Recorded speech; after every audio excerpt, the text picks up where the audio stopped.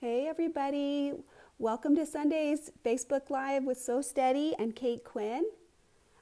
I love sharing rulers with you because they're so awesome. So today I have something a little bit different, a little bit new. It's not a class that I've ever done or even a template that I've showcased before. This is a sample that I made many years ago, and I made it because a friend of mine bought these templates, and there is a picture on the cover, and she wanted to be able to make something like what was on the cover. So I'll show you. This is Leonie West's original design, and I love how you get a little bit of extra texture right there in the center. And my friend was like, well, how do I do that? And I'm like, I don't know. So I borrowed her stuff and we played, and this is what happened, and it turned out so great. I've had the sample for a long time and people have asked me about it so many times, and I have never done anything education-wise with it. So hi Judy, nice to see you here too. Hi Helen. We'll say hi to a couple people. Hi Susan. So the template set from this group is called the Spin E Fex Feathers, and it even has a number. It says Spin E Fex number 8. See that? I don't know why it says number 8. Maybe she had some other ones, but it's the only Spin E Fex feathers we have. The set has multiple different sizes. You can see right here, it's got a couple different sizes. So what I thought we'd do is just show a few of the different ways that you can use this. And I'm going to also add in my 12-inch arc and my favorite 1/2 inch between the lines circle, just to break up the design a little bit. You can see that she's used it sort of as an all-over design, which is great. But I like having just a little bit of variety to sort of break up all of the feathers. So here's the other thing we're going to do, and you guys are going to have to bear with me. Can I have that other fabric, baby? The pink one? That's the one I'm sewing on today. That pink one. Thanks, I'm sorry. It was miscommunication. He was cleaning up for me and set it aside. Okay, so I'm going to put this up here. Let's put the feathers up here really fast. We'll use the big one so that you can see it really good. Oh, there we go. So let's see if we can tip this so we can give you a really good view of the template itself. So this is the 5.5, and it has, as I said, several different sizes. I'll show you how the biggest one that is in this group. Look how big it is. It's huge. So that's my hand, and it's just inside hand space. You know, like if I stretch my fingers, they're bigger than the edge of this. But this is still really easy to hold on to. This is the 7.5. And I'm going to show you a couple things. It has this A and B line, and I think you guys have probably caught on by now that I really struggle with this whole alphabet thing. I think it works great for some people, but I like to just go ahead and sew it sort of my own way. So you might see I'm not necessarily going to refer to the letters. They are useful, and we'll kind of talk about when they can be more or less useful. You know, sometimes I don't use them at all, and sometimes I do. So we'll kind of discuss when that's appropriate. These lines will be the reference lines as you rotate the design, just like any Spin E Fex. You can use those then to line up with the previous stitching. Okay, and then I'll show you one more thing before we go. This is the 5.5, and right down here, this line and this line that goes across, if my foot sinks right into there, these mark where the needle position will cross. So right there and right there in the center is where the needle position will be if the foot is snugged up right there. So let's go ahead and start. Let me put this down just in case I need it later. So if you have any trouble hearing me, or if you feel like you can't see very well, let me know. We can make some adjustments. I can see the camera's a little cattywampus, but I'll just kind of see if I can adjust that. There we go. So the different thing that I'm going to do, and I have done this before, but not often, is I'm going to use this. It's really bright, but I know you guys always are asking me, can you please do it on a quilt so we can see how they go on a quilt? So you can see this one has all kinds of seam allowances, just regular. You can see that one's open. Some of them are open. Some of them are not. This one right here, I can feel that this one right here, this is not open right there. This one is pressed towards this block. So it kind of depended on, right here, it was really bulky coming in. So by pressing this intersection right here open, I could reduce the bulk a little bit. And then in some other areas I didn't. So like right here, I can feel that these are bulkier right there where the little star points are. Whereas like right here, it's really flat. So different choices that you have. I don't have any rule for myself. I kind of have learned over time that I'm going to do whatever makes it easier for me to piece the quilt. So because this quilt has a really defined fancy star in the center, I want to go ahead and put the basic design right in the center. So the first thing I have to do is put my crosshair square right on there and mark that center. I'm going to go ahead and use the 8-point crosshair. Because this is a Spin E Fex, I don't have to, but I can if I want to. I can use a different Spin E Fex. So let's see if we can get it lined up on the correct block size. I think this is 5, about right there in the center. That's about 5. So right here, right up here, I'm letting those corners cross right where they should. Let's see, I'm having trouble getting them right in line. There we go. So it's not quite 5. It looks like it's about 4.5. These intersections on the 45, when they cross the block, that's when you have it all set up properly. So let's go ahead and get my Choco liner so we can mark. Hopefully that'll work. If it doesn't show really good, we may end up changing to a different marking tool. Probably will show up okay on the orange, but maybe not on this purple. But I don't think it'll matter once we get to the purple. I don't know, guys. I can't see the lines. What do we think? I think we're going to mark it with something else. We need something a little darker, so you can see too. So I'm not sure there's any admin on today right now except me. I'm usually doing this by myself. I just saw that there might be some spammers. Remember that we never ask for any money. You don't have to sign up for anything to view this. There's no credit card required. There's no registration. Just stay here and watch for free. Okay, and then I'll go back later and I will box out all of those spammers if anybody's on there trying to get you in there. Please don't click on any of those things. This is free and open to the public. It's a public page. You don't have to do anything. Okay, all right, so let's see. We got some lines, right? So we got our crosshair lines. And I think let's go ahead and use the really big one for this. Oh, you guys, look, I messed up. I didn't do my center line. Okay, if that ever happens to you, just take whatever straight edge you have and line it up right in the center. And then we'll just go like that. And we'll just mark it. I just need this center mark right there because that's where we're going to start this design. So let's start. So today I'm using wool batting, and this is really, really fat. Can you see it? Super lofty. So this is Tuscany wool heirloom batting. Love it. It's awesome. All right. It's very thick, so that means I might have to adjust my foot height. Let's put this in. Get our threads out of the way. Cannot pick up that little guy on the bottom. He's a little ornery. All right, and let's get ourselves set with our needle right in the middle. Did you see that? I pinched my finger. Oh, I guess don't do that. Make sure your finger's on the other side.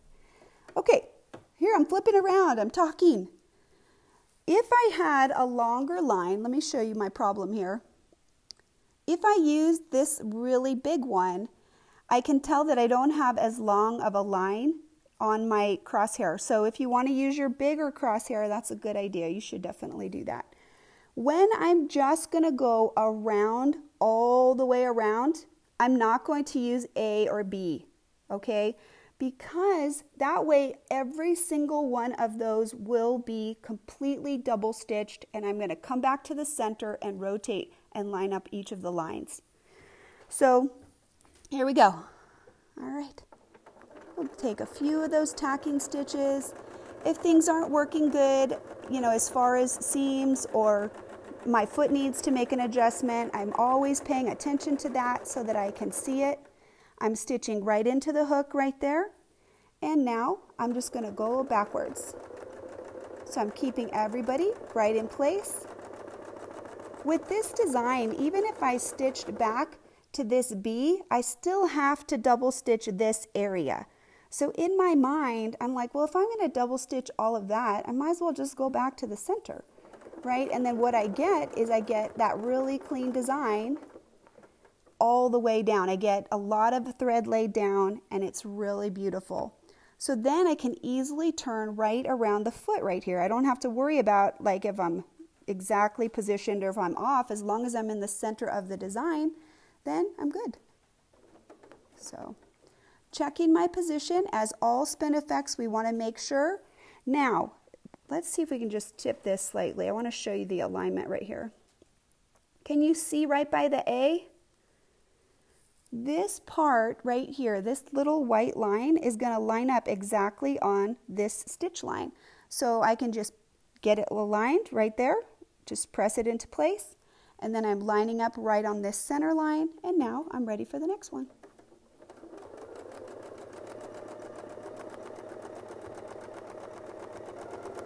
So I'm using a purple thread, and it's Magnifico thread by Superior. And then I've got Wonderfill Invisifill in the bottom. So you can see right there my foot is flagging a little bit. So what that tells me is that I need my foot to go down a little bit. So I'm going to just move it down a few notches, and we'll see what happens. We'll see if it's going to sew a little better. So right in there, I can feel that there's some seams, but notice how I'm avoiding this center seam right there, because it's really fat. So now I can just keep rotating. I'll get lined up again right here, right on this existing stitch line, and then right here, right in the center, I'm lined up. Okay, so here we go. So see if we can tell if there's any flagging. Right? I don't see any fabric bumping up and down right now. I think it looks good. So right here, when I come into this one, if I'm off just a little bit, it's possible that I could stitch past this line right there, right here. So what I like to do is I'm looking inside the foot, and as soon as I touch the line with the needle, stop. Even if there's a little bit more space where I could stitch past, I always want to respond to the existing design. Okay, so I'm going to go ahead and I'll stitch back.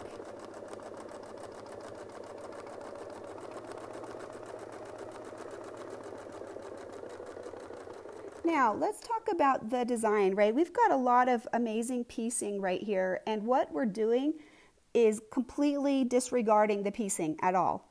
Is that okay? Yes. Absolutely, that's totally your call. You should feel confident about if you want to enhance the piecing, that's one choice for your design. But many, many times when I'm long arming, I'm choosing a design that's just going to go over everything. And it doesn't matter if it matches the piecing or not. Although we are a little bit responding by creating sort of a center medallion here. So right here, I'm looking to touch the existing line. And then I'm actively going back the other way. So if you have some questions, Honey's here right now, and he's responding. I can hear him typing and answering questions. So if you have any, just let me know. And if there are questions that are something that would be good for everybody, then we'll try to answer those online. If you have a private question, I can tell that he's kind of answering some of those.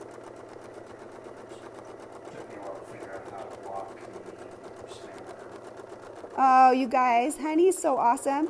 He took the initiative to go and block the spammers as best he could. So hopefully, he's my tech genius. He's a really smart, savvy tech guy. So he's on it. He didn't even need me to say anything. All right, so I know that I'm rotating. If you're at home, do you have to rotate your sandwich? No, you don't have to. You can just keep going. So here, I'll show you. When we do these, I'll line these two up, and I won't rotate for the next one. I'll just turn the ruler, but I won't rotate the sandwich. So you can see that you don't have to either. So right here, just touch and just come on back. So this thread is 40 weight polyester, trilobal polyester on the top, and it's really shiny, and so it's going to add a lot of fun dimension. And we're actually going to put some, this is kind of a big open space, so I'm going to show you a fun little fill that we can put in there that'll give a little bit more quilting depth. Ooh, right? Don't turn. Okay, we turned the ruler, so I'm just going to get everybody lined up right here. And this, you can see I have the little space for my foot to sink right down in there. Let me show you one other thing. Notice when we get this lined up that this right here is actually lined right up on the existing stitch line right there. So this is another reference, a visual reference that you can use to say, hey, yeah, I'm right. I'm lined right up on that line, so that's good. Okay, so then I'll give it a little smush, make sure we're all in place.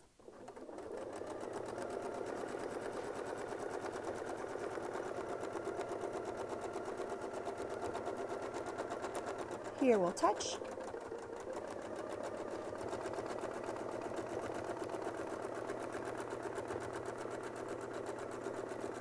And back to the center. And you can see right here, we've come back to the center many times, right? You can see how many times you can see all those lines. And that's something that's going to add a little bit more of thread in the center. The reason I like that is that pulls your eye to the center. And that is something that will be great for this particular block because we want people to visually look to the center and then move your eye around. So pretty cool. It's going to look good. So here, I'll do it. No turning, right? Just turn the ruler. So I'll line up right here and I'll line up right here. I'm looking right here. If the line was longer, it would be a little bit easier, but I'm just going to trust that I'm going to do it. Let me show you one thing that we need to show you before we sew. We've gone all the way around. We've got 8 lobes of this particular one. Right there is the end. So here, the little lines on both sides, we want both sides to match up. What that tells me, if they're both sides matched, then I can put this right here. And I know I'm going to cross right on there at the 1/4 inch. So I know that my design will close perfectly, right? So should I go back the other way? No, I'll do it this way because I want you to see right here what we're going to do. We're going to end up coming right along there. Okay. And now we'll touch. And we hit exactly right on the line. That's something I really love about Leonie West's tools. They are so effective and so accurate. So you can see, let me see if we can get you in there so you can see that really good. Ooh, can you see it? Look at that. Isn't that amazing? Pretty awesome. So that is where these little reference lines right here are really going to be valuable for you as you're going. That helps you really have super amount of accuracy with this design. So let's take it off. Again, this one has a key, so we can pull this off if we want to. And look it, doesn't that look so pretty? Let's get out. I guess you can't see it, huh? We'll scoot back out and give you a little better view. There, how's that? You know, so the thread is really subtle. It's not really dark. What we don't want is, say I use like darker blue thread or, you know, really burnt orange thread or maybe like this red or something. The piecing here is unique. It's pretty. That is really all the time that I spent making that part amazing. And so I kind of want this quilting to be a secondary element to give this puff and everything else, but I don't want it to take over. So in this instance, I'm using the quilting as a pretty emphasis, but it's not the star. This is the star right here, obviously, right? Of course. So what we're going to do with this, we need a little bit more quilting, I think, in here. This is kind of a big space to leave open. So the very next thing we're going to show you is how to do some really cute little flourishes with these templates. And this will work with any of them, with every size. Let me get some new tape. This tape is the original. Yeah, it's right there. Thank you. Okay, and if you're ever using the keys, right, I like to just fold this at a little 45, make a little triangle right there. Just close that up. And what this does is that's a cute little pull tab. It's very effective so that you can take your key on and off. Go ahead and put your tape up near the edge of the template, right? Don't put it back here, put it up here where the foot is going to travel, because this is where we want the stability. So let's see, I just saw a question. Somebody says, do I use rounded designs to soften all the angles on the block? This is from Donna Dean. Donna, I often like some kind of curvy nature with straight angles, because this is all straight. There's really not any curves on this. I think that this is a nice way to blend visuals with this design. It is going to soften it. It's going to create a little motion. It's going to prevent it from being super stiff. And I like that. And the fact that I can come in and I could do all kinds of straight line work in here, or I could just do like curves here, like a corner to corner curve and echo. We are going to put some arcs in there like I talked about already. So that's just totally up to you. There's no right or wrong to that. You should feel like whatever you like, that's what you should do. There's no rule on that, but I do that a lot. So, okay, so anyway. Comment on what thread you're using and what bobbin. There's been several questions about that. Yeah, okay, so the bobbin thread is this. Invisafill 100 weight, super fine. I'll flip it over a little bit later so that you can see it, but that's the, see how fine that is? It's really fine. So we'll flip it over, and the reason that I use that color on the back is then the quilting will be what shows and the texture, because it's going to match this color right there. Okay, and then on the top I wanted to use something, I felt like the purple would kind of sink in a little better with this and even on the blue, but you're not going to see it much here. You're really only going to see it here on the orange. So this is going to be a lot more subtle out on these other colors. Okay, so the top thread is a really lightweight purple Magnifico. The color number is 2120. Magnifico is made by Superior, and it's a 40 weight polyester thread. Okay, so let's put these little fun flourishes. Sorry, I was losing my brain. So let's go ahead and start. Right now, I'm going to just say that if this is the design, visually I'm looking at the center. So for right there, I kind of want to come into the center. Now I could make a mark right here, but you see I already have a line. This little white line is part of the alignment on this side. So for the first one, I think that I'll use this as the reference because it's already on there. I don't have to do anything, which I love. So every time that I put one of these in, and I'm going to just kind of go to the center, not all the way. And does it matter? No, it doesn't matter. I can do whatever I want. There's no rules, right? So here's the white line. I'll line it up, and I'm just going to try to come to the middle of the design and not all the way to the top.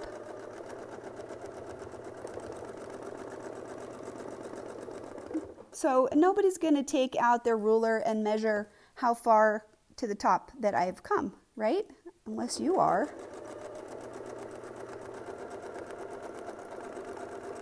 But this is going to add a little bit more puff. It's going to add a little bit more stitch detail towards the center, which again is going to bring your eye into the center.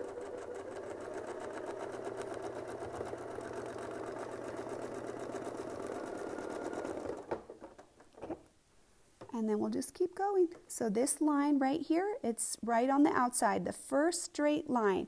And that's just a line that you can use to reference as you go around. You know how the Spin-E-Fex always have these lines, but we can use them for other purposes. So for here, we're using that as an alignment mark to get us into the center.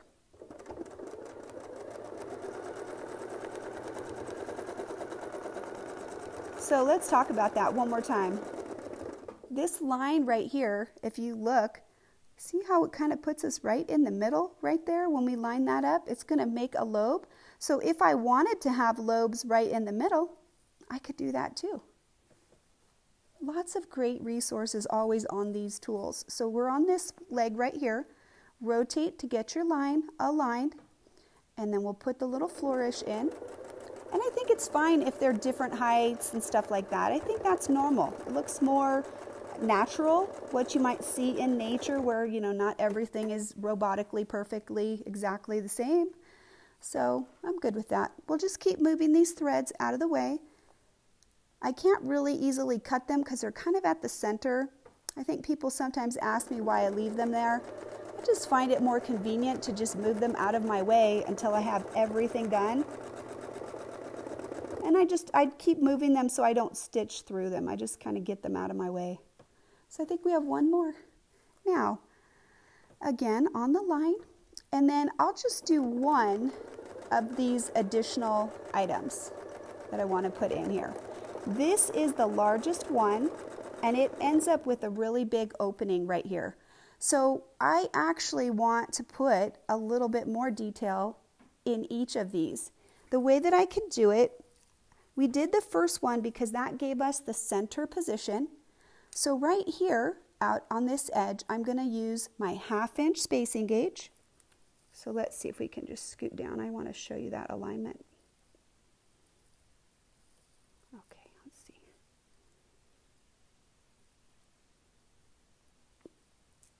All right, I'm scrolling down a little bit so I can kind of catch up with your comments. Oh my goodness. Let's see. Okay, so I'm kind of down where you guys are, where the conversation is. So right here, just kind of random. You know, you can do it at the tip, but I want to echo kind of right out here. So right on the edge there, that's where I'm looking for putting it 1/4 inch away. Again, this is very flexible. This is random rule time. This is going to make the curve touch at 1/4 inch out here. See how the foot is touching right here? The whole foot is a 1/2 inch, but the needle is in the middle. And I want these to be a little shorter because that's going to give a little bit of dimension. Now right here on this side, if I line it up where it's touching, it's the same thing on this side. So by putting that in the center initially, we are creating a little depth. So we'll make the inside one a little longer. Okay, now I can just keep going around. So I'll do one more just so we can get the flavor of it. If this is the center alignment, on this side, we'll use 1/2 inch with the spacing gauge. And that's going to put us 1/4 inch away on that side. And this side, we're going to do it a little shorter so we won't come all the way up. And then this is our center line, and we'll scoot this over so it's touching the line right here. And on this one, we're just going to come out a little bit further. Not much, just a little bit. There's a seam right there. Could you hear it? There's thumpy. Okay, and because this design starts in the center and ends in the center, I can just tie this off right here with some extra thread, and it's fine. Now, let's pull it out. We'll show you what it looks like. If I have a quilt design and a block where the center is a big knot of seams, and I'll show you what I mean. Let's cut all of this and give you a nice clean look.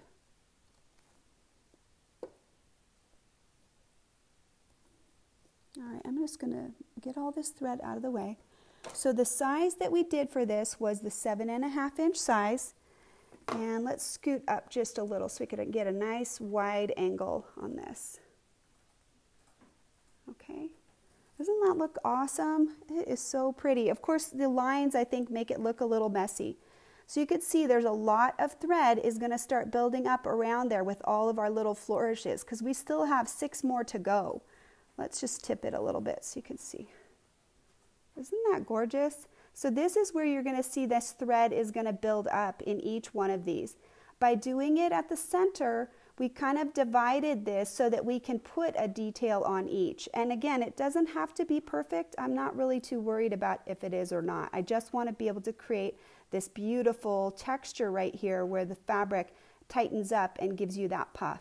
So even one, I think, adds a lot of definition to it, but you can do more as you want to. It's just your call. All right, so now I was going to flip it over, right? So this is a matching thread, and now what you see is you just see really that texture. Okay, you don't see a lot of color change or anything else. All you're seeing is just the texture of that quilting. And so right here, you really can see the difference, right? With these extra lines, see how much of a difference this is going to make? So, you know, if you're using the really small one, you may not have enough room for a lot of texture like that. And that's okay. You know, it's just whatever you feel like your quilt really needs. All right, let's flip it over and let's add another one. So right here, we can pick some spot, any spot, and we're going to put like a little rotational flange in here. So I want it to kind of be in this line right here. And I do want it to intersect this as well. So let's go ahead and do that. We'll pick a little bit of a smaller template for this one this time because this space is not as big.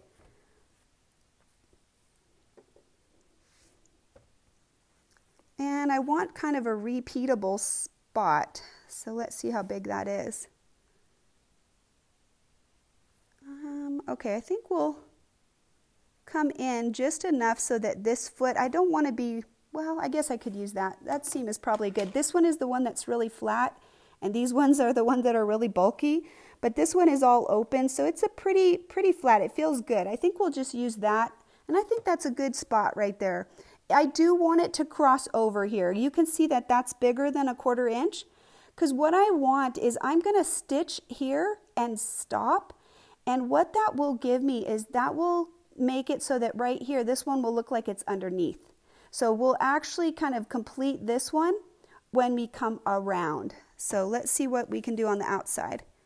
Oh, perfect. It's going to totally fit on the outside. It'll be kind of out here, not all the way, but to the edge. So let's put our needle right in the center there.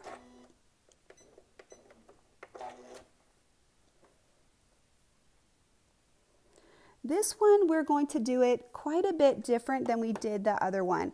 And this is the one where you may end up using those letters because you might need to. So we'll talk about when that might be something that you'll need to do. So we can start anywhere, but if we want to make it symmetrical, let's kind of start right here. We'll line this right up on the intersection right here. This is something we can repeat on each quadrant. So let's come back in, get you in a little tighter. There we go. Make sure you can see really good. All right, let's see if we have any questions so far. What do you think? So a couple of recent ones are kind of on the, can you talk about tension when you have a 100-weight thread on top and 60 on the bottom? And what's your tips on using different color bobbin, top and bottom? Okay, so I'm going to repeat the two different questions that I got. The first one is, can you comment on tension when you have different weights of thread? So right now, you guys saw the back of my quilt and you didn't see any purple showing through.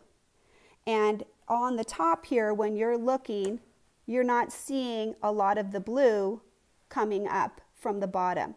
So what that means is that the knot of the two threads is balanced in the middle. So that the two threads are kind of hooking over each other like this, but this hook of these two is actually in between the layers of the fabric in the batting. If the hook, if the top thread pulls the bottom thread up, and so that I can see the bottom thread up on the top, so like if I could see the blue all the way up here on the top, that means that that purple is pulling it up so hard. It's just yanking it up to the top and trying to give it air. And it doesn't want any air. It wants to be under the water.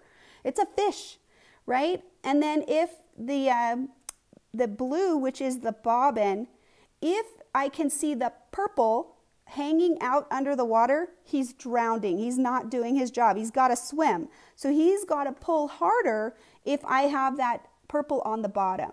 And that is the same with any weight of thread. You can always adjust. Our machines today are just so fantastic. I think when I was first sewing, I remember, the home ec teacher slapping me and saying, "No, don't touch that tension dial," but you couldn't get the right tension to make that stitch really beautiful. Well, now we can. So really you can use any weight and any color. One thing I will tell you is that sometimes if the threads are dramatically different colors, like let's say you have black on the bottom and white on the top, it's common that you may get a little dottiness in your thread with that high of a contrast. So between the two threads that I'm using, let me show you, there's not that much contrast. I'll just see if I can put these two up here for you to see. Hang on. Right? I mean, there is. I know there is, but this one is so fine, and this one is just blending in.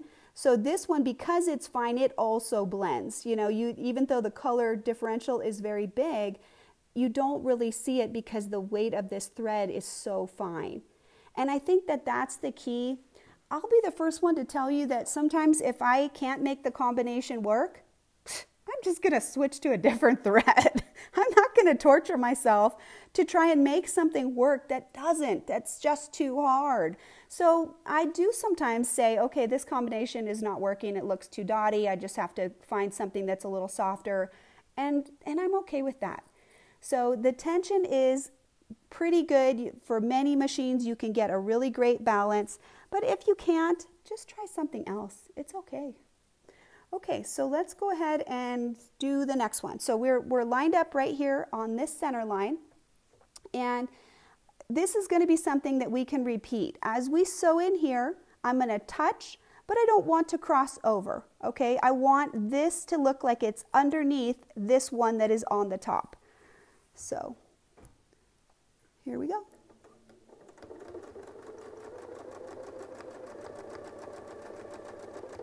So touch.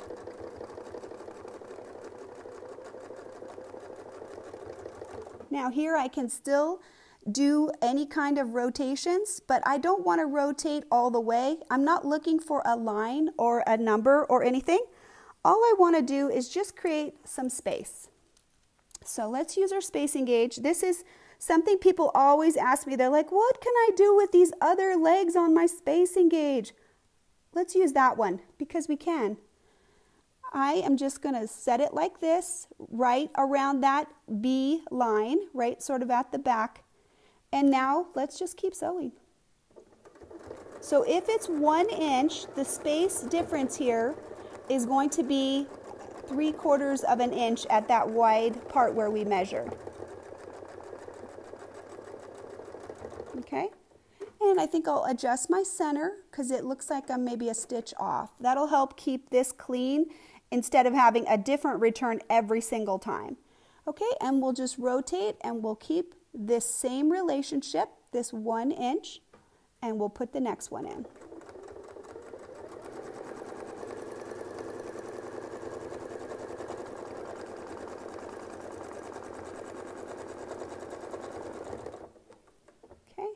And the same thing, you're looking just about right there, right sort of where that B is.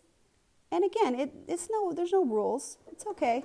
If it's a little bigger or a little smaller, or you create your own pattern, you can make it whatever you want. You can do wide and then skinny if you wanted to create a pattern, and that would look great. So let me show you where we're going. So we're getting this kind of, I guess we have to do a few more before we show you. Okay, so we'll just keep doing a few. We want to create a visual pattern and then I'll show you it. So we're just going to use the same center point each time. We're just going around. So this one until it touches and then coming back. This is going to give us a lot of great thread throughout our design. We're going to have a lot of thread laid down because a lot of this is doubled up. I don't have any problems with that. Do you guys sometimes feel like you have trouble with that? Some people say that they have trouble following the design. So right here, when I touch, you can't let go of all of this right here. Keep your hands on the ruler and keep the position. And the key is not to be pressing down super hard down. You really just want to keep it a nice firm grip.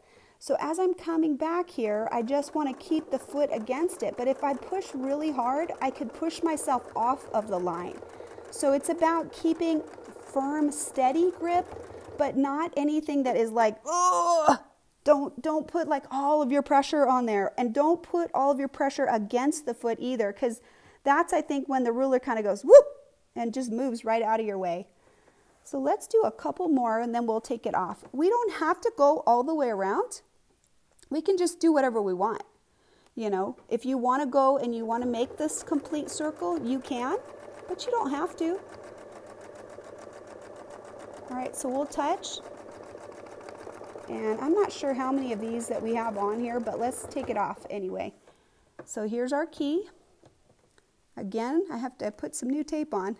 Must have been before I started doing the those cool little pull tabs, because none of these have a pull tab. So I'm just going to wiggle that carefully, and I like to put these on the top.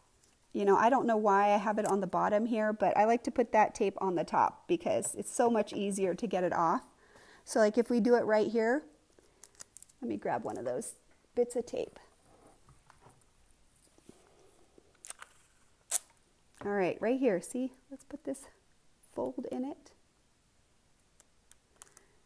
And then I'll just put that on there right near the key edge. And then I can pull this up if I need to pretty easily. When you put it on, just run your finger right along this cut and make sure that this is really smooth. Because sometimes if it's not seated just right, it can be a little bit of a bump. And that'll make sure you get a nice smooth stitch around there. All right, so let me flip it so you can see what we're doing. I'm not going to take it off because we're going to put a different size on there and just go for broke, right? Look at how cool that looks. Can you see it?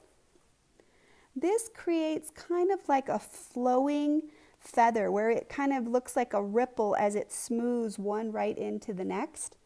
This is the 5.5 size, and something that I like to do with this is I want to put a different size on and just kind of go down and grade it to make it smaller. So let's just do that real quick, and we'll do a couple rotations of that same element, but we'll do it just a little bit smaller. That's one of the great features of having the different sizes is that you can easily do that. So this one you see has a pull tab. Amen to that. It does have a pull tab and I still can't get it open. Oh, there we go. Okay, so we'll put that on, make sure our grips are down, and you can really see now that that size is changing. So get that on there, put that tape right near that edge, and just make sure that we have it really secure and that we can feel it's really good. So we could use the same relationship that we did before. We'll use that 1 inch, and that's going to help us create that unity even though the size is changing. Okay?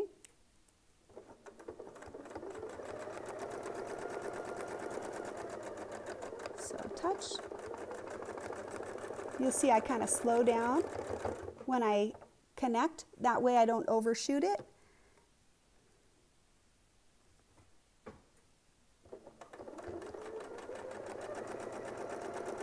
I'm so happy that they have those colored spacing gauges. I would always lose mine, and I absolutely love having it on that pink lanyard because that just really helps me find him. All right, So having changes in size with a design is a really great way to show some depth, because it looks like they're all the same, but then the ones that are bigger are going to be more closer to you, and the ones that are smaller look like they're in the background. So that's really going to give some added depth to our design, which is cool.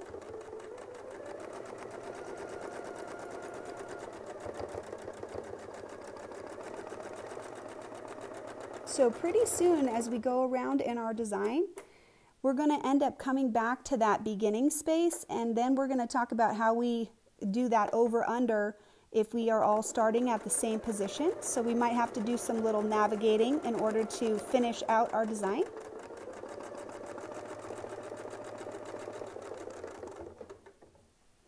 So we'll just keep going, finishing these up.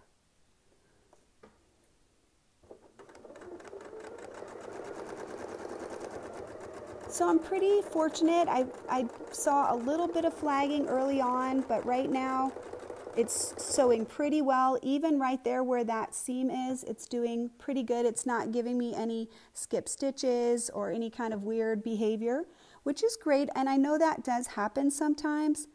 Sometimes if you have really bulky seams, if you can use a seam mallet before you quilt it, or if you can do an extra good press right before you baste everything. So like right there, I had to really hold everything in place right there because there's a little bit of a big seam knot right there, and I could feel that. I spoke too soon, right?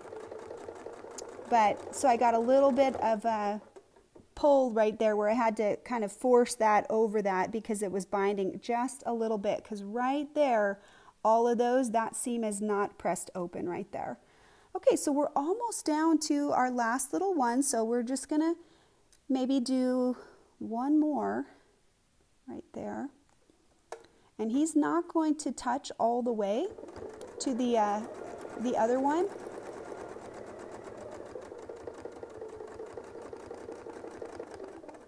But here, I'm gonna stop right there and just rotate this, keeping this on the center. And now I'll see if I can just tuck this one right into the other one. So I might need to come up 1 or 2 stitches, and then I can hook this in there, and I'm just going to sew and connect that right there. So that'll give me that idea that that's behind. So right here, we'll tack it in place. And if I want to repeat this on the other side, I might count and try to do maybe the same number. It's flexible. If you don't care if the numbers are exactly the same, then don't worry about it. You can just do some of the big one and then some of the small one. And I'll go ahead and I'll tie this off, and then we'll just pull that out so you can see.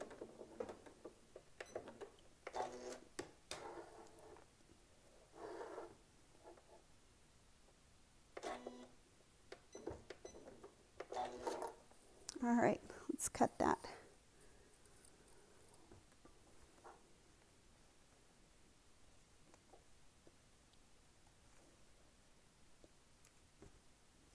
Let's get these center threads here too. We'll get those out of the way.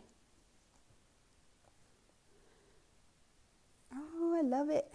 It looks awesome. So you can see that we have a different size, right? This one's shorter. And obviously this is not going to be round, you know, because these are shorter. This is going to have more push. If that's bothering you, that's where we're going to go with our next one.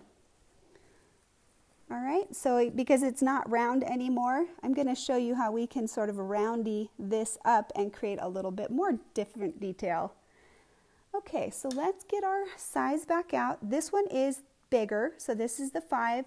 This one was the, let's see, 4.5, and this is the 5.5. So now I can put this back on, and I'm going to do a little offset here, and I'll put my thread right back in the top.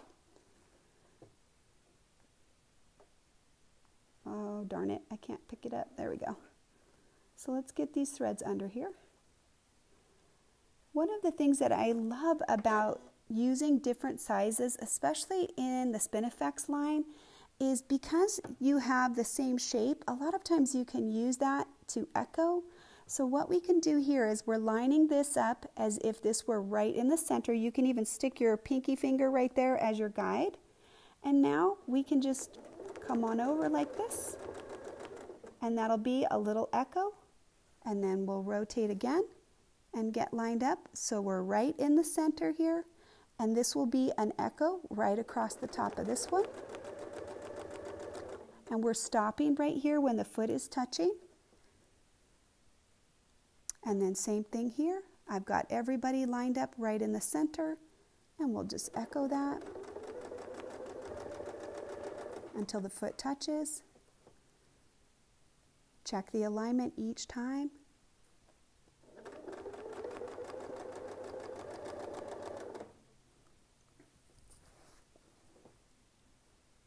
All right, and right here again.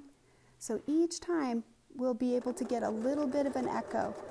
And I'm not too worried if it's exactly on the same place each time. You'll see that when we get to the end, it's still going to look great. It's just going to create a little bit of balance back to that symmetry, because we're not actually a circle. This will make it a circle because this is the same relationship as the other one.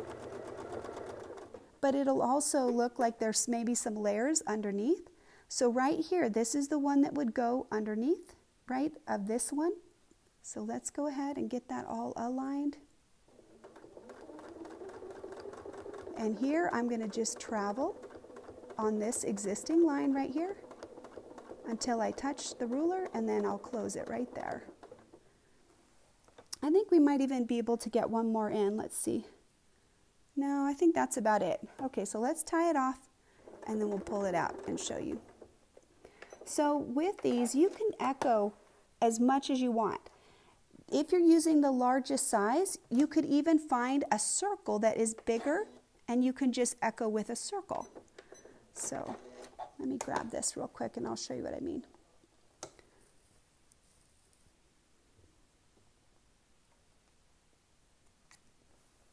All right. So let's cut these threads. We've got everybody tagged in. And then it's just going to create like a little cloud. So let's flip it and we'll show you how it looks on the back. Ah, doesn't it look so cool? I don't know, can you see it really good? Isn't that fun?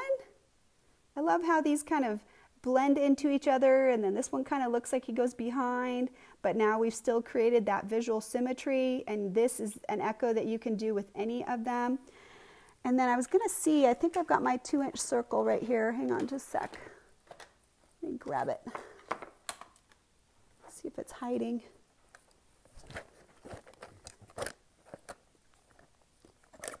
Well, I think we can do it a couple of different ways. Let me see. I can't find my 2-inch circle. You must be taking a vacation or something, but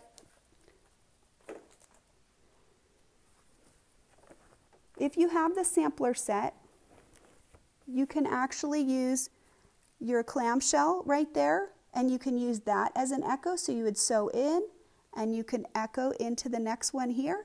With this is the 3-inch clamshell, and then this one would even allow you a wider echo. This is the 4-inch arc, and if you needed a wider echo, you could put this out or put it on there, and you'd have to play with it. You might have to do like one side. I think this is probably a better fit. But I also think if you have like a 2.5-inch circle, that might be the perfect size for using with the 7.5-inch. So always you can combine the templates to get more and to get a lot of cool value out of it. So what I would do at this point, if I was doing this, is I would put whatever little arc in here that I wanted to put in, and then I would want to match it up. So maybe we'll do these 2 corners, at least get the outside shape, and then we'll put the little bridge with the little circles in there. How does that sound to you guys? Does that sound good? Let's see, I'm going to check through for some questions real quick. Tell me the backing fabric. Jay, I don't know. I don't know. I think it's brush strokes or something like that. I don't know who the manufacturer is. I'll see if I can find it. Why didn't I make lines for the smaller one? Susan Tapp, did you see why I didn't make lines? Because for the smaller ones, I wasn't following the line, I was following the spacing, right? When we did this one, I wasn't trying to make the lines follow the crosshair. I was just trying to space them with that 1-inch spacing gauge, and then whatever happened when I got back to the beginning, that's what happened. I didn't plan what happened, I just let it happen. Let's see.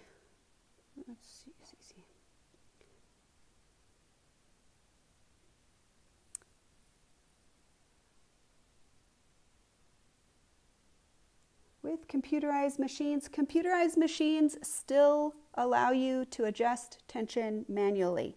You just have to turn off that automatic tension adjustment if it's not working for you. I know some machines have that, and to be honest, I want to control that myself, and I typically do. So I just turn that off, and then I make the adjustments for whatever my thread is telling me.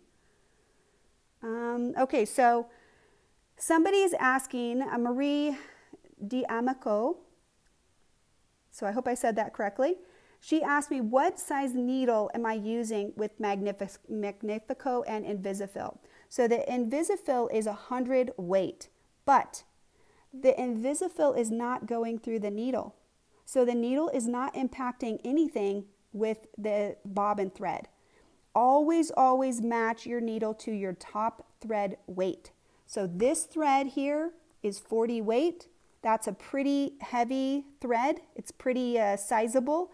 I like to use a 90-14 if I'm working on a domestic machine for that weight. And if I'm on my long arm, I like a 16 needle to start with to see if that's going to work well. Those are the two standards. And then if performance is an issue, I will adjust whatever I need to. Like if the hole seems too big, I might go down. And if the thread is shredding, I might go up. Okay, so, and then that tension adjustment will take care of that bobbin. You're not having to use the needle to do that. Why didn't I start in the... So Ada, I did start in the middle. Right there. That's where we started, right in the middle. So that is correct. And this is not basted, but I did steam tack it. Wool has a lot of friction, and by putting some heat on it, it actually kind of shrinks and sticks a little bit. So although this isn't spray basted, it's kind of stick basted with my iron. And because we're starting here in the center, if I get any extra, I can just sort of smooth it out and push out towards the center.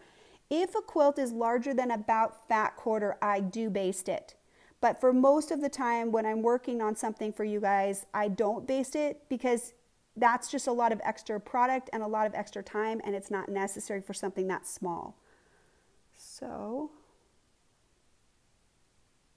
let's see.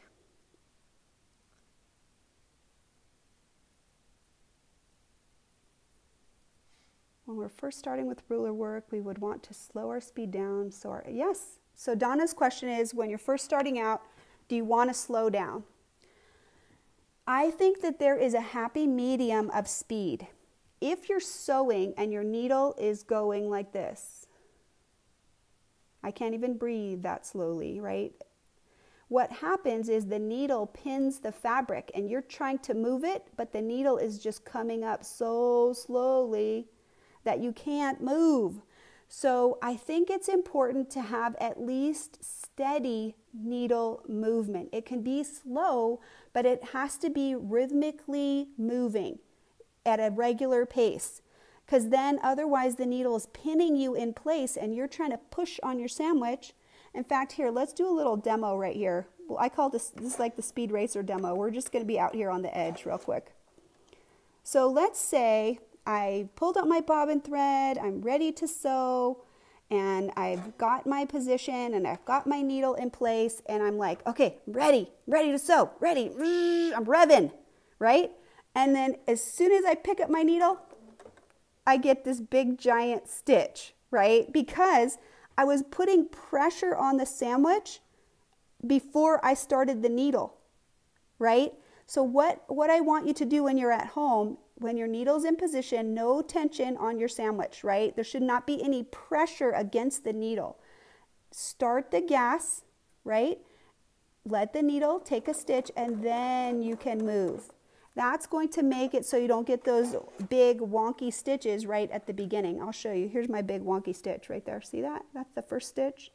So let the needle start going and then move the sandwich, and that will make it much better. And that's really where you can see how that needle pins you in place. Okay, so let's scoot on.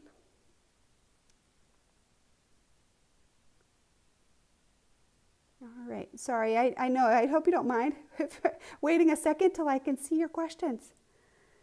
Oh, you should totally try it. This is such a fun design. It's really easy to... Aerofill is not by Superior Thread. So Donna Dean said Aerofill. Aerofill is by Madeira. Great thread. I've used it. It's wonderful. They have amazing variegated threads. I did my Hoffman big flower panel with Aerofill thread, and it was awesome. No thread breaks. You should definitely try it. It's awesome. So let's see. Boy, you guys have a lot of comments. I have to kind of scroll through to figure out what's going on. Okay, well, we're just going to scroll down a little bit so we can kind of get down to the bottom, see if we have any questions, and then we'll keep sewing. Oh, okay, Susan, I got you. She was responding that her question got answered after I already talked about it. She already realized what was going on. It's blurry. It's blurry? There we go. Okay. All right. Okay, well, let's start sewing some more. Let's sew a little bit more.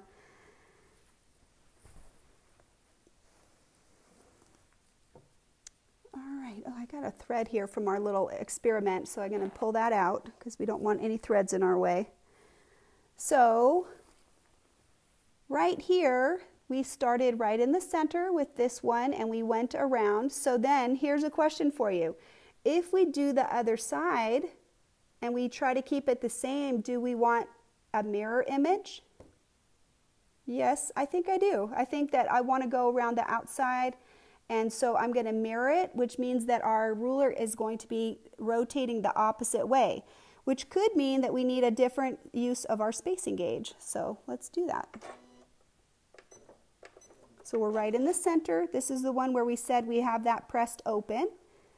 And that was our 5.5, so let's get that out.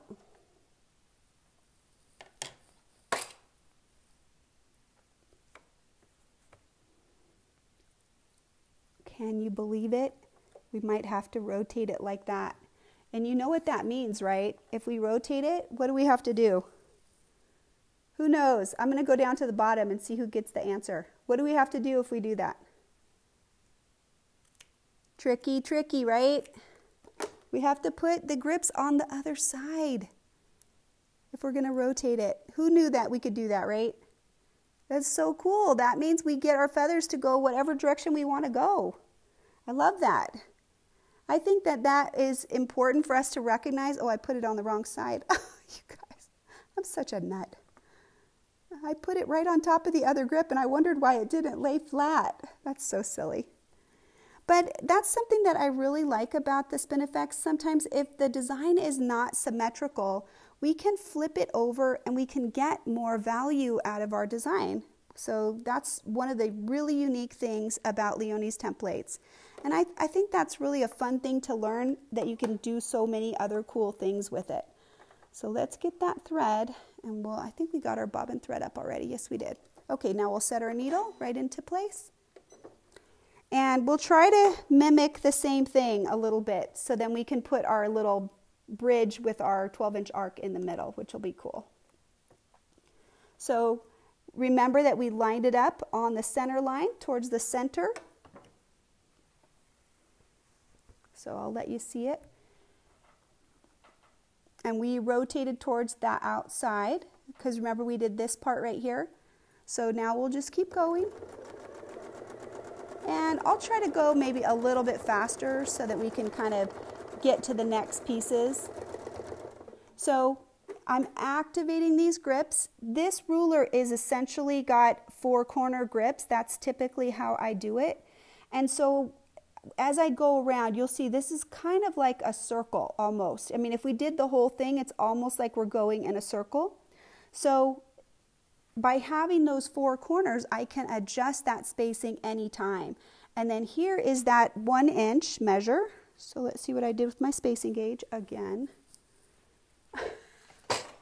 I'm so bad, honey. It's off. I took it off. I was using it. I know. Did he fall down?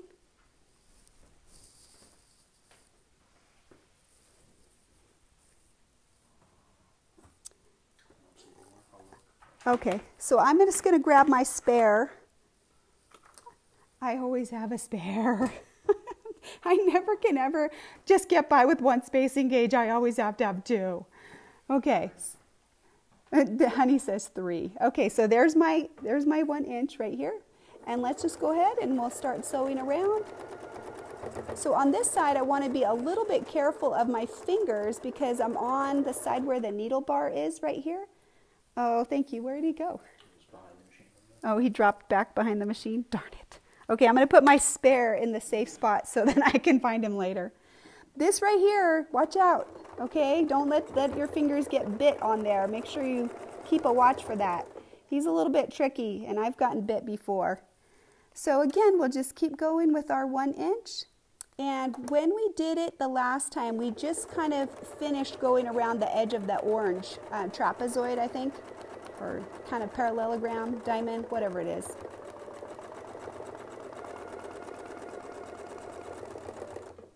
All right, and then we'll just keep rotating right along that B line. I'm kind of keeping this right in line with that.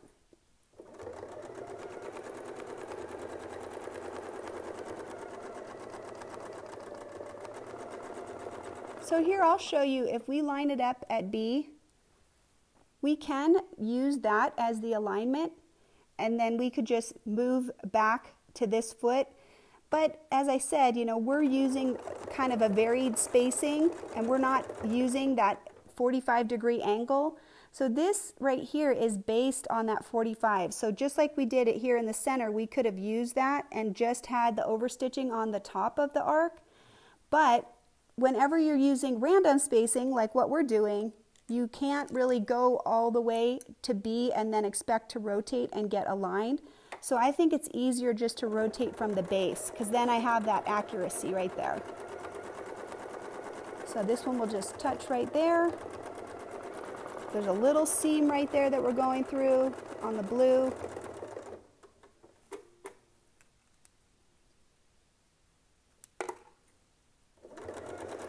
So you can see this would quilt up pretty quickly for this little guy.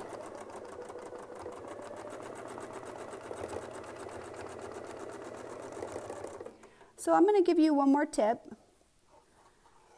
Let's see where we are. I'm trying to see where we changed our size. It's pretty close to where we are right now. We did one more, I think, right across this seam, and then we put the smaller one on. So we'll do this as the last one, and then we'll put that smaller one on. When I come in and I'm touching with my needle right here, you guys can obviously hear that I'm slowing down, but it's important that we make a definitive stop, and then here you're going to put that 1 or 2 stitches right at that transition when you go backwards. The benefit of doing that means that it's going to put a little extra anchor stitch on top. And instead of pulling the bobbin as you change directions, then you're going to have a really nice clean line right there where you change directions. Anytime that you make a big transition in direction, it's important to maybe tack that last stitch there so that you don't drag that bobbin. That's usually where we'll see maybe a little bit of bobbin kind of sticking out that got dragged up to the top because there's so much pressure when you change directions, more than you would normally have if you're just smoothly flowing. So let's take this off, and I love it. It's looking so good. All right, so let's go ahead and put that smaller one on, and then we'll just finish that up so we can get into that center and put that cute little bridge in there. Oh, let's see. You know what? I used up all of my grips, honey.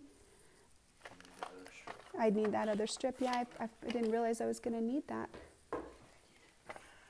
So here, you guys want to see, we'll go ahead and show you how big of a difference it makes to have those grips on. So the grips are up on top. Yeah, we can do it because I'm game for it, right?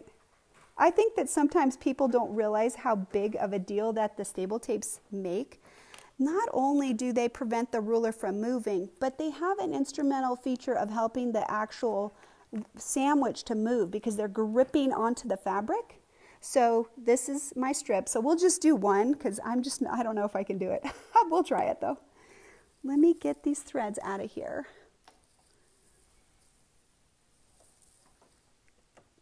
Right there. Try to grab those with my scissors. See, I should cut them off, right? I know people say that to me all the time. Everybody has their process. They just do it their own way, right? So let's just do one. We're using the same space relationship, just like we talked about.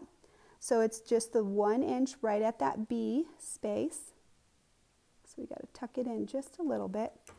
So here I have no grips on the bottom of this, right? And let's see how we do. Right? So I don't have to press too hard because if I do, the ruler's gonna slip because there's nothing to prevent it. So here I'll just try to backtrack. I can feel like I have to be really, really gentle. I have to sew really slowly to make sure it's not going crazy. Okay, let's put some on. We tested it. The grips work so much better. You know they do. I love them. They help everybody just stay right in their place. And I appreciate that. I feel like I don't have to compress everything so hard. I don't feel like my shoulders get really sore as much. My fingertips are not as sore. So definitely worth having these and putting them on. The other thing I like about the stable tape is when I use it and then I put all my rulers back in the bag, then they don't get scratched up because this is like a little cushion. For these, it's like a little cloud, and that just helps them all lay nicely together and not scrape each other. I'm going to say hi while I'm getting this undone. Can you tell I can barely do it? I have the shakes, right? Like I can't help it. Oh, let's see. I love that you guys are all making friends. I can see you guys are like consoling each other and you're sharing details about family things or somebody had a flood.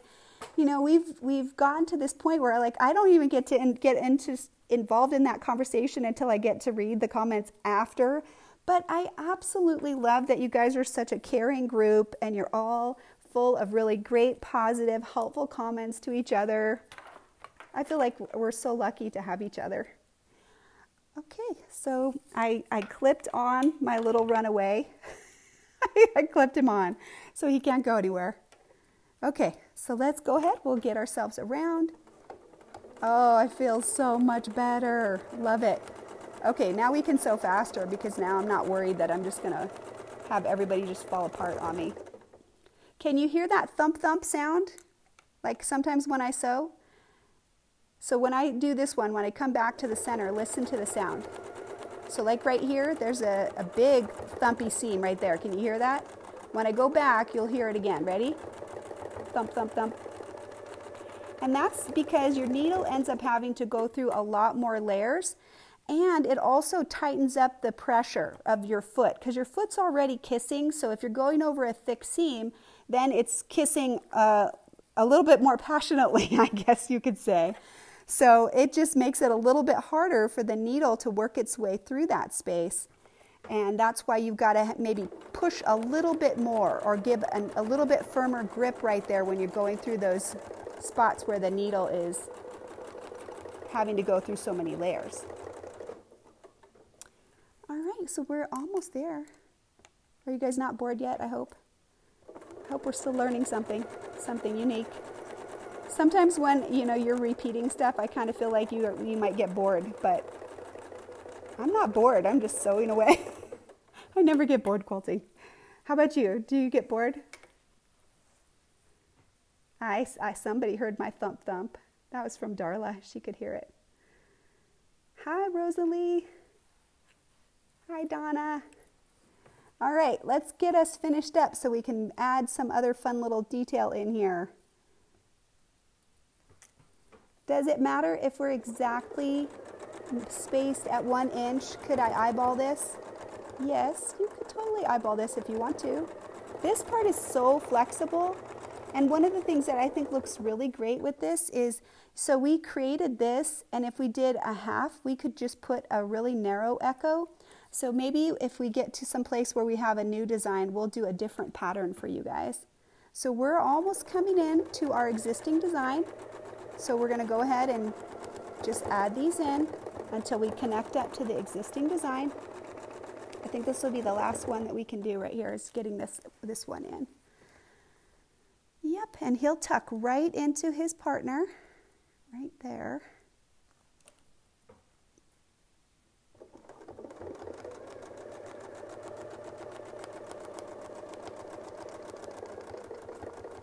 And then we'll come in. So I think you guys have seen my jump stitch before, but we'll do it here. I'm going to just put a few tacking stitches, and I'll pick up everything. We're going to take this off because we can. So love that those keys are so easy to use, and they really mean that the design is really smooth right there, which I love. So now we need our smaller one, which is our 5, our bigger one. Sorry, back to 5. And we're going to just do that echo around until we match up, just like we did with this one. So let's see, I guess we need to get our thread under there. Oh, let's see, we'll take that back out. There's my thread, and I do want to go right through there, just so we can get everybody to lay down nicely. So see, now my tape is going to be on the bottom because we flipped it over, but it's okay. All right, let's see. Should we start over here? I think we'll start on this way. We'll go this way. Okay, let me flip it around so you can get a good view. So there's our center position, and we'll just line it up right there so we can put our foot right in the tip, right there. And I want to start right in the thread line. So I'm right in the existing stitch line, and I'm just going to do a couple of those tacking stitches right here. All right, and then now we'll echo and we'll go around. So we're looking for the edge of the foot right here to touch right there. And then I think I'll cut some of these threads now that we're tacked in, because we do end up with quite a bit. Since I was rotating around, there's quite a bit of mess in here. So let's see if we can just scoot some of this over, and we'll cut some of this. There we go. We need those out of our way. I think it makes it hard to see, and it also makes it hard to line up everything. Okay, so right here, what we'll do, you're using this cross line and this center line right there to get lined right up on the center, and then that's going to give you that space to just echo around. And we'll just keep doing that so we're touching. So each time we'll just rotate it. The foot's touching now, and wherever it hits on this side, that's all we're worrying about. And we're right on this center line. I can even see that we're right on the seams even at this point. So until we touch, and then right here. So we'll get it lined right up on the middle.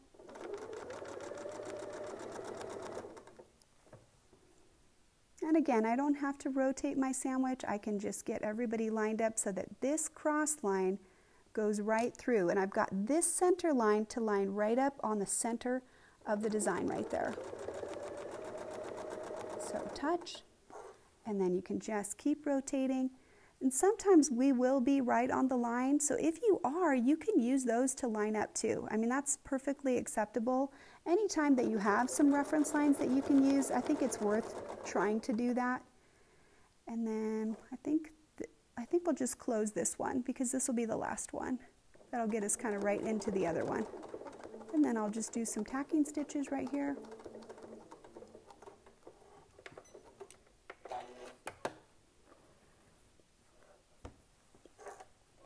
All right, and then we'll just get those threads out of there. And now we'll put in that cute little bridge that you saw. You can use whatever arcs that you have. You don't have to use the 12-inch arc. You could use like a 4-inch arc. But it's good if they have the ability to be parallel. you want to create a parallel channel that you can put those little circles in. So we definitely want to do that. Okay, so right here, we've got this space right here.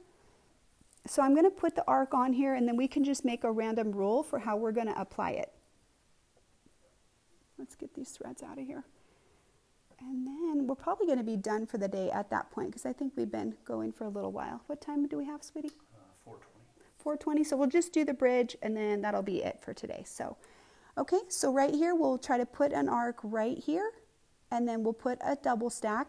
We're going to be using this area right here as our transition. So if we need to move within the design, we're going to micro stitch right along those existing stitch lines.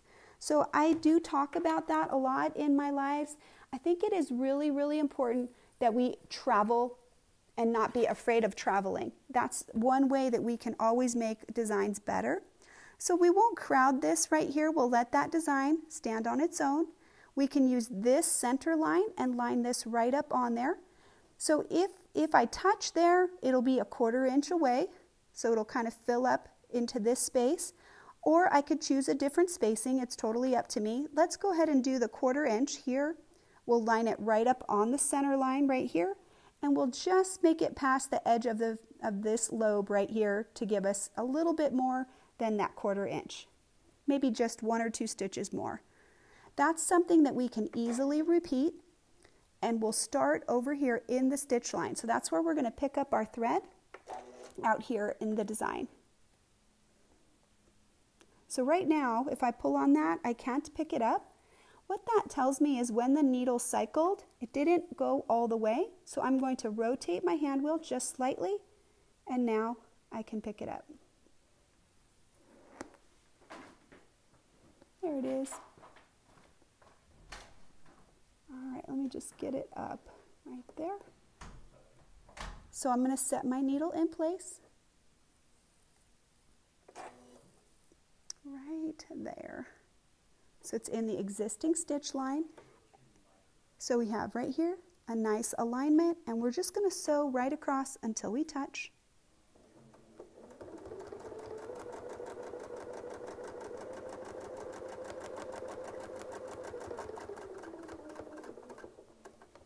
All right, now if you don't feel comfortable doing this, you can just tie it off. You don't have to do this if you don't want to, but if you want to, you can just travel a little bit out like this. So I want to get all 3 lines on this lined up on that. So you can see I can't quite get it right there. It's not quite enough. I need just a couple more stitches. So right there now, I can line that up. Once I'm on these 3 lines right here, the foot is going to add 1/4 of an inch. And that's going to give me a 1 inch space, which I think is a perfect fit for us to be able to put our little 1/2 inch circles in there. So then make sure your foot's touching before you start. So I just had to adjust the space right there. And now I'll just sew right over to the other side.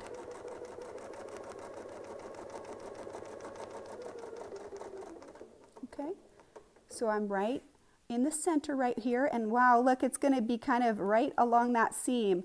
We'll have to see how that goes, but I'm sure it'll work out. So right here, I'm going to get into the middle. If this is 1 inch, there should be a 1/4 inch on each side in order to be in the center of this channel. Okay? All right, so let's get our other fun friend out. Love this guy. So I have a really strong affinity for this between the lines 1/2 inch circle. I absolutely think that he looks super elegant with feathers. So it's like the pearls in the feathers. So let's go ahead and we'll open him up. Ooh, he is really tight. I think he might be too tight for me to get him out. There we go. Ooh, there we go. Had to be really careful, make sure that he was fitting really snug in there. Okay, so again, we're going to put our little tape on there. Now, I'm going to do something really quickly before we sew him, and I'm going to do a quick estimate of how many can fit in there, right? So when we put this on, we know that only a certain number is going to fit in there. If I want this to be centered, I can center it. If not, I can just let it be whatever. We can have a full circle on this side, and we can make this one be underneath, make this partial, and then we can just go around like that as well. So we'll just put this on, and we'll do it that way. We'll have one be full, and we'll have the other one on the other side. Whatever we get is whatever we get. That's an easy way to not have to have everything be so perfect. So there's a little circle right there. He goes on the back. And even though this is designed for a straight channel, we can still use the lines to get us in the middle. This circle essentially needs to fit right inside the channel as best it can. When we're going on a curve with this design, we want to make sure that we're paying attention, because if the curve is wider on one side than it is on the other, then that's the direction that we need to go so that we don't cut in on the bottom. On the bottom this way, it's wider out here because this is the top of the arc. So I'm going to go on the top of the arc, make sure my ruler's touching, and here I'll sew around until I touch, and then I'll go back to the center. That way I can make sure that I'm keeping my design from cutting the circle into the circle before. So right there, coming back and centering it each time. The inside curve is narrower, so it's quite possible with these little circles that you would end up cutting into the circle on the bottom. You always want to go towards the side where the curve is wider. And if your curve is changing, like if you have an S curve, that's something right where the S transitions from the bottom to the top. That's where you would have to really be careful to make sure that you could get your circle in there just right. All right, well, I think boy, we fit that in so perfect. I did not plan that, you guys, but it fits perfect. So that's awesome. So we should be good to do that on the other ones. So I'll go ahead and I'll pull this out. And then we'll just talk for 1 second about what I'm going to do with the rest of the space. But I think we're done sewing for today. So my daughter is turning 15. So we are doing a birthday celebration this evening. And I can't believe that she's 15. All right, so let's pull this out so we can take this off.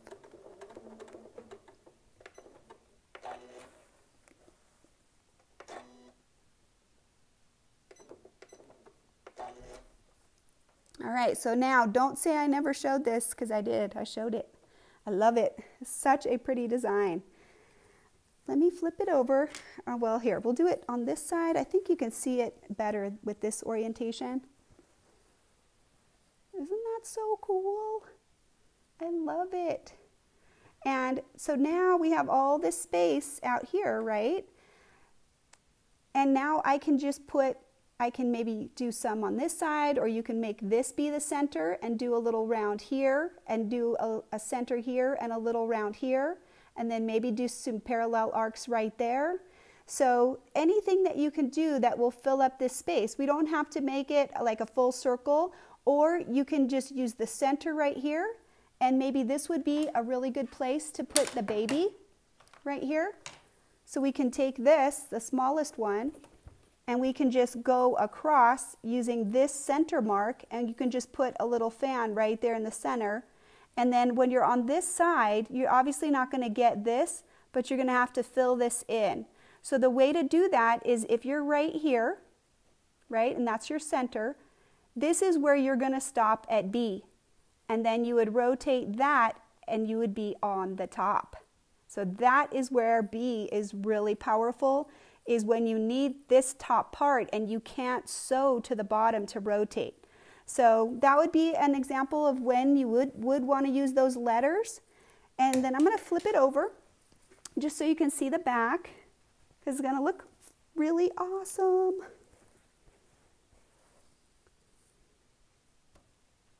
Yeah, so the between the lines circle, let's see if we can get up a little bit higher so you can get a little better arc on there.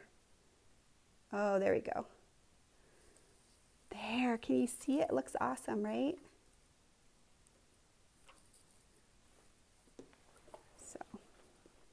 So then I would just put another fan with the little one in here, which will kind of fill in this space.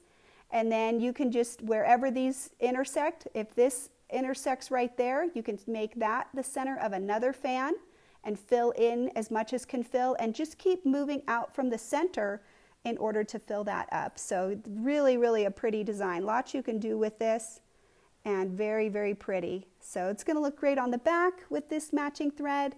And then of course on the front, it's going to look awesome as well. And it adds just a whole nother layer to this piecing. It's going to create a secondary design that's really going to be for fabulous emphasis of the piecing. So, sorry, I'm getting tired, can you tell? So you guys, thank you so much for being here today. You know that we appreciate you so much. And I absolutely love sharing ideas with you. And I love that you guys are all sharing back with me. So remember, I love to see what you're doing. I'm so nosy. So have a terrific day. I am going to comment. I am absolutely taking off next week. I will not be broadcasting on Easter. And I hope that you're not on for Easter either. I hope you're able to commune with your family and have a terrific dinner and celebrate if you want to do that. You know, or whatever you want to do. But anyway, I will not be here. So have a great week, guys, and happy quilting. Take care. Oh, and I'll be off next Friday also. No Free Motion Fridays. Join me tomorrow for Blissful Spirits if you want to sew that fabulous wedding ring quilt. And then I do have a beginning class on Tuesday on the March 30th. So if you need a refresher or you're new and you want some beginner tips, please check out the Sew Steady event page and sign up for my class on Tuesday with Alamosa Quilts. Okay, guys, bye.